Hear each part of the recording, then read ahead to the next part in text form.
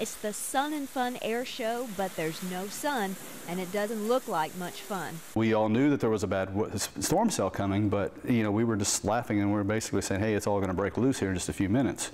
It soon turned serious. Everything went green and it was just, you couldn't see anything. Jeff took this video, then took shelter. Porch started moving, and that's when the video shut off because I thought the porch was going to come off. After what seemed like an eternity, this is what was left of the Sun and Fun air show. It looked like a war zone. Everything was just tossed everywhere. You had planes piled on top of each other. Tents were tossed, buildings blown over, and million-dollar planes crumpled like paper.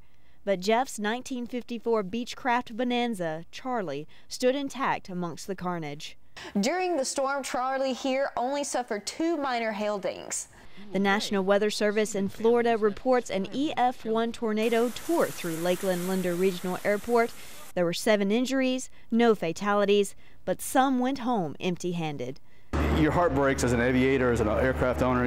Your heart breaks for the people who lose that stuff. 50 planes were damaged or destroyed in the storm, but Charlie and Jeff lived to fly another day.